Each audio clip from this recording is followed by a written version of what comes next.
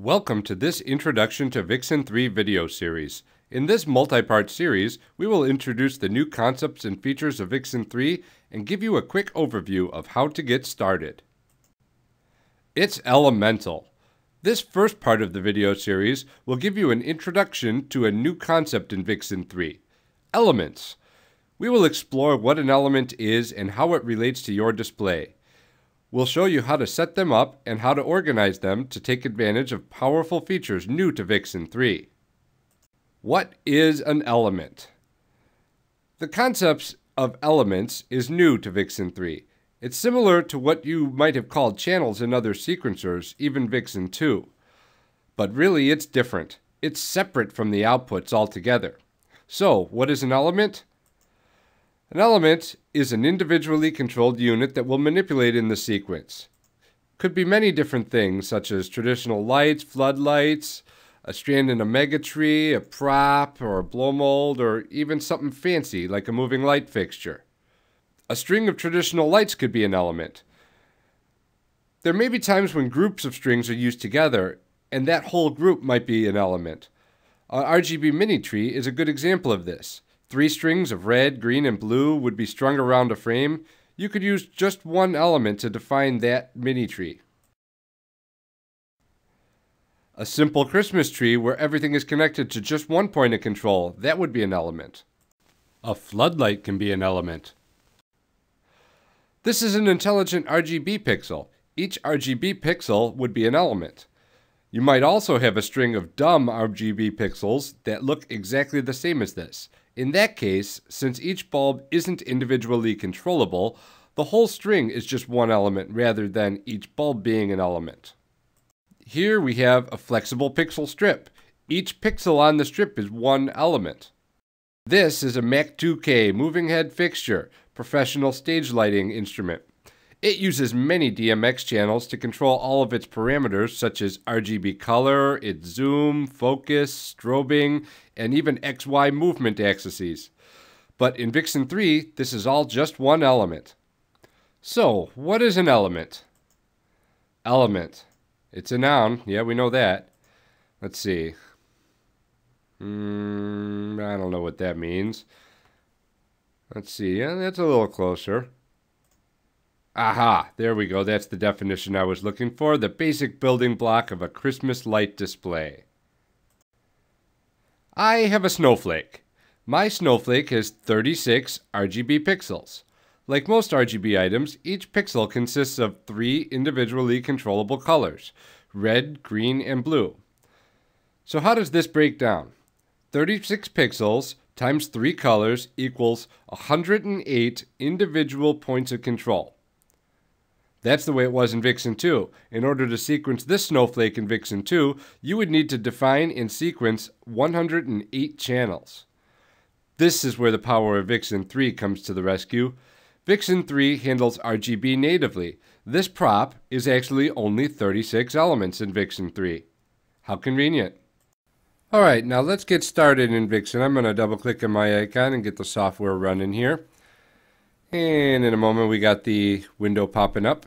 You'll notice on the left hand side you have the sequences area, and on the right hand side you have the system configuration area. Everything in here is kind of organized top to bottom.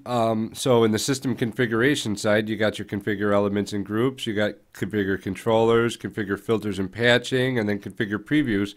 And this is top to bottom because it is a suggested order that you would go and configure things. Same applies on the left. You have to create a new sequence before you could open a sequence, so top to bottom working order again here. So the first thing we're going to do is we're going to configure our system. We're going to configure some elements and groups. Let's click on that. And this is what we got. We have no elements here in the list on the left, so we would need to start by adding some. So I'm going to add multiple right now. We could do them one at a time, but I find that tedious, so we're going to add multiple.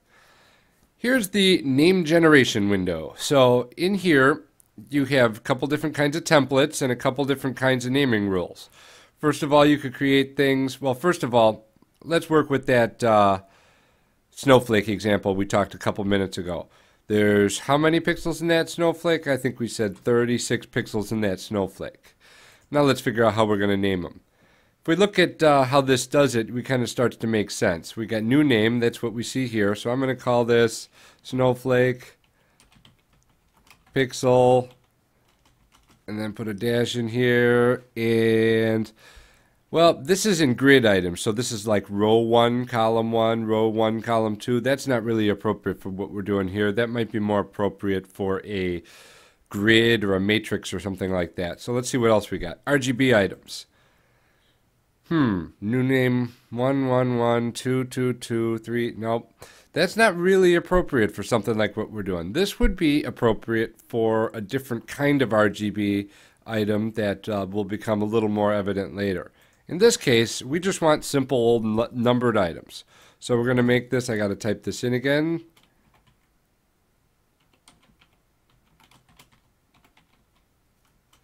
Snowflake pixel, and now we got 1, 2, 3, 4, 5, all the way down through 36 here.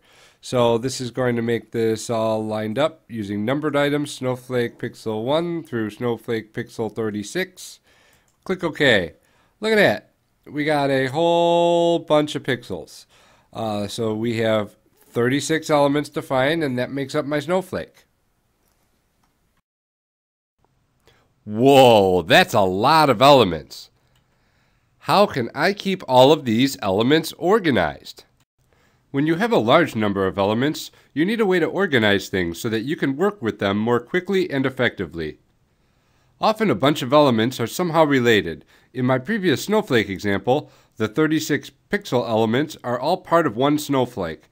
We could use a group to organize all of those pixels into one unit that we can manipulate in the sequencer all as one. You might also use groups to gather similar but separate elements. Say you have 10 candy canes along each side of your driveway. You can group them into groups called left candy canes and right candy canes.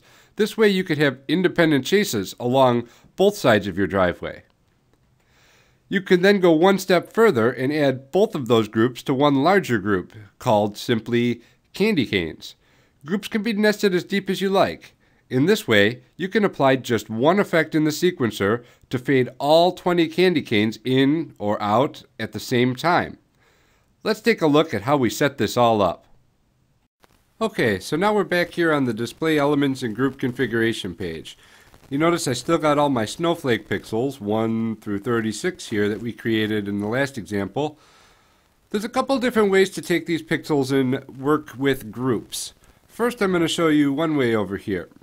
I'm going to select all of these pixels, and I'm going to do that by selecting the first one, holding down the Shift key, and selecting the last one. You'll see they all highlight, 1 through 36. Then we got a button over here called Create Group. What this button does is it copies these pixels into a new group that we name. So I'm going to call this Snowflake. So I made this group called Snowflake. I'm going to hit enter, okay. And now we got Snowflake over here. This one's actually Snowflake 2. I'm not sure why that's the case, but we'll get to that in a minute. So when I come down here, I expand this and I see that my Snowflake 2 is pixels numbered 1 through 36 in there. But you see they're also still out here. Now, at this point, you might wonder, why are they still out there? It's because you could actually use the same element in more than one group. I'm not going to cover that quite yet because that's a more advanced feature. So I'm going to go right back here, select all those pixels that aren't in a group again, and we're just going to come over here and click delete. And note that the delete key on the keyboard works just as well. So now I can collapse this and all 36 things are in my one snowflake. It's called Snowflake 2. That's bugging me. I don't know why it's called Snowflake 2. I'm just going to call this Snowflake. And see if it takes it again here. Okay, it did take it the second time. I'll have to add that to the bug list. Anyhow, let's make some more snowflakes. Say I got more than one of these snowflakes. In fact, in my house, I have 5 of these snowflakes. So what I'm going to do here, I'm going to take and I'm going to add. But this time, instead of adding multiple, I'm just going to add one. I'm going to call this Snowflake 2. Like that. And for the heck of it, I'm going to go here and I'm going to add multiple. And what I'm going to do is I'm going to show you a little bit more on how to use this. I'm going to make some more numbered items. I'm going to collect numbers down in my naming rules. I'm going to start at number 3. And I'm going to end at number 5. And I'm going to generate 3 names. And these are going to be Snowflake 3 through Snowflake 5. That's what I wanted to do here. I don't know if that was any faster than doing it 3 times on its own, but we got it there. If I was doing a whole bunch more, it'd definitely be faster. So we'll click OK. And now I got Snowflake 2, 3, 4, and 5. Let's go back to this guy one more time. Let's rename him Snowflake 1.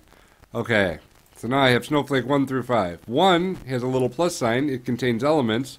These other groups, which look a whole lot like elements, because an element and a group really are the same thing. A group is an element that contains other elements. And that's what makes it a group. So I'm going to click over here, and I'm going to add multiple. And we're going to go back here again. We're going to do numbered items. And we're going to make this pixel 1, and we had 36 in there. So we're going to make this pixel 1 through 36. Okay. And I'm going to take these guys, I'm going to come over here, and I'm going to select these guys again. And instead of going create group like I did, I already got that group. All I got to do is click and drag till I'm over that, and boom, they're in that group. So it's really pretty simple. If you look at here, I called them Snowflake Pixel 1 through 36. And in this one, I called them Snowflake 2, but it just says Pixel 1 through 36. So if I wanted to repeat this a couple times, it's really easy to do. I can just go add multiple kind of items, numbered items.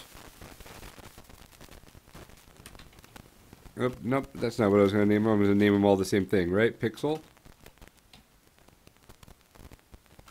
1 through 36. And click OK. We got them. What did I do wrong there?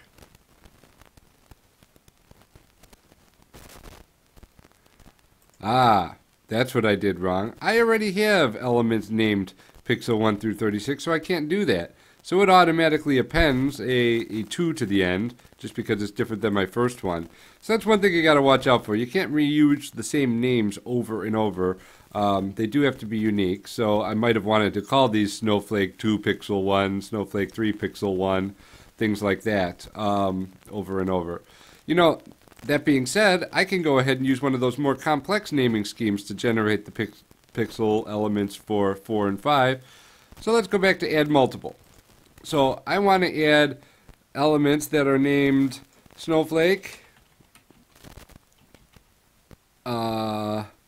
I'm just going to type this out first. 4 dash pixel 1. Okay, that's kind of what I want them to look like. So I'm going to use 2 sets of numbers.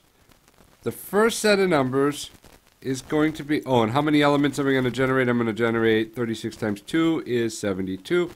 So I'm going to start at for my first one, number 1 here, which is going to be what this symbol is, this curly braces here, number 1. So we're going to make this curly braces 1 and put that in there. That's the placeholder for what this first naming rule is. And we're going to start at 4. And not going to make it end this. We're going to end at 5. Step 1 means it's going to use all the numbers in between there. And in this second group, we're going to use 1 through 36. So, what do we got? Oh, I got an extra C in there. Pixel.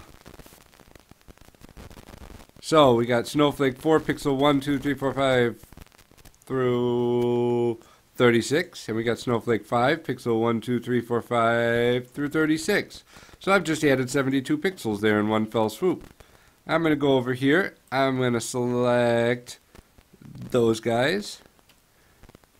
Scroll back up here, and we're going to drop those in Snowflake 4. And then we're going to go and select all of these Snowflake 5 guys. And we're going to put them right there.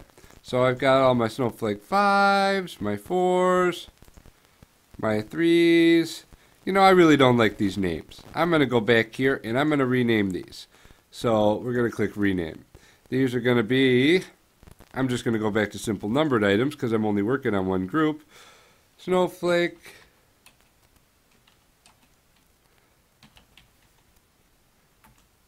This was 3, right? I think it was. So let's go over here and check. Yeah, that was 3. So this is snowflake 3, pixel 1 through 36. Okay. Snowflake 3, 1 through 36. That's how easy that was.